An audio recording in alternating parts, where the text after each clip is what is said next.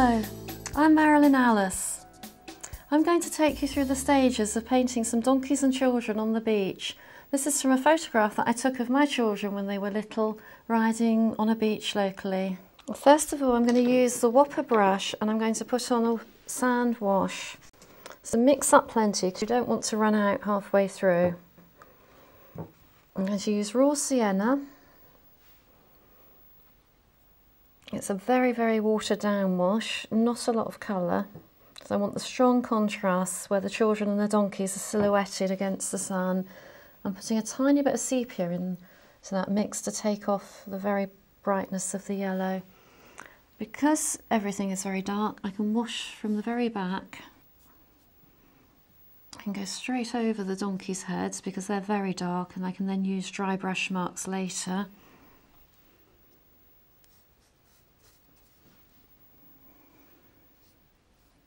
And straight over the chap who's leading them. Also straight over the donkey's legs because they're all darker than the sand is going to be.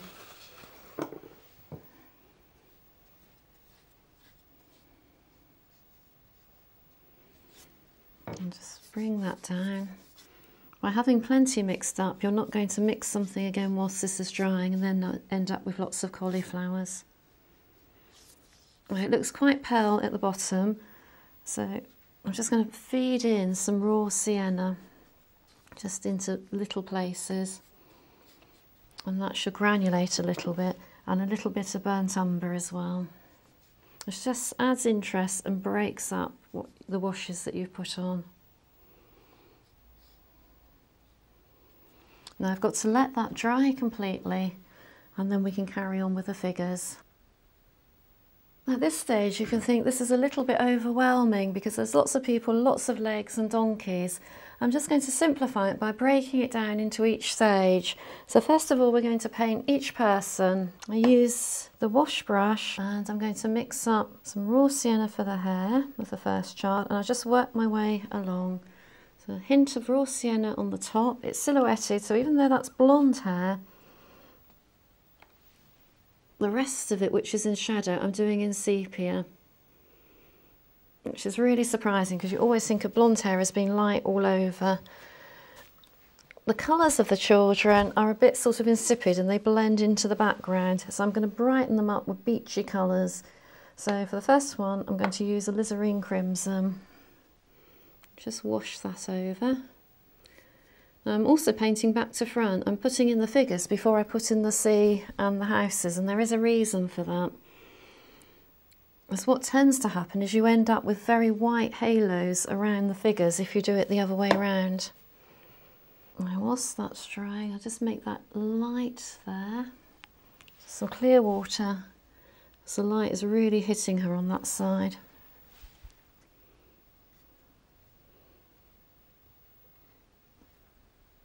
I'm going to use some intense violet for her trousers.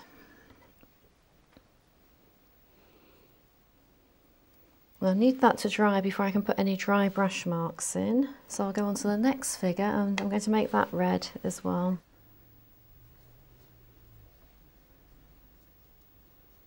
And they just stand out a little bit more by being slightly brighter. His hair too is blonde. I'll just take a slightly smaller brush, the all-rounder, a hint of raw sienna on the top of his head where the sunlight's hitting it, and then into the sepia again. And then the skin tones that are showing can be light red and sepia.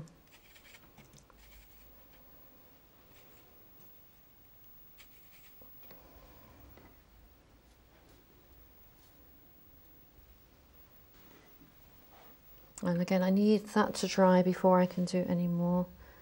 Let's put in a little bit for his trousers. That's just raw sienna. And on to the next girl. She's in a swimsuit, so we'll put in her skin tones first. The light red mixed with the sepia.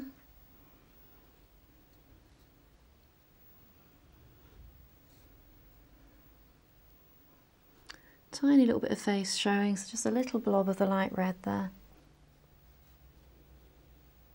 And whilst that's wet, just feed in a thicker mix of light red and sepia.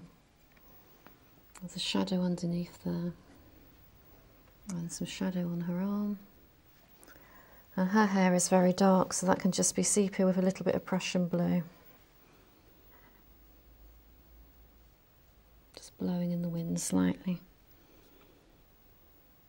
And her swimsuit's dark too.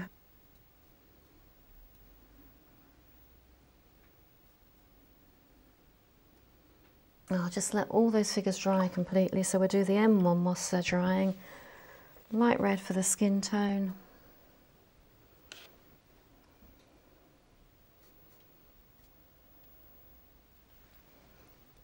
He looks very silhouetted, he's really quite dark.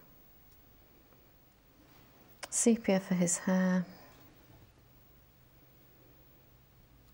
And then for his top, a mixture of Prussian blue and sepia, keeping it really dark. It's dark here. There's a little bit of light on his shoulder, which we'll just wash out in a minute.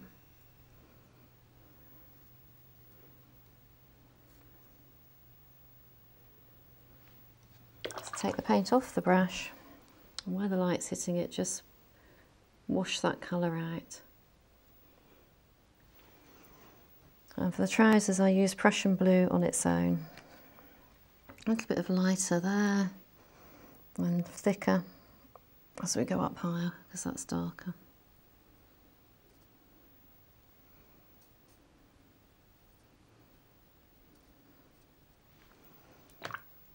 And a tiny bit of sepia for his shoes.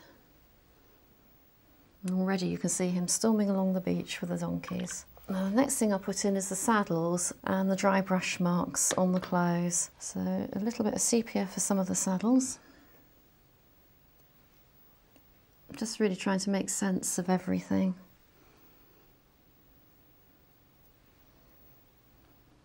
There's a dark side and a light side. The lighter one I use some raw sienna where the light's hitting this side of the saddle.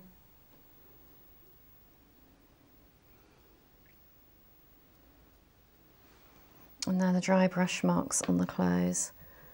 So with the alizarin crimson, I just mix some intense violet into that.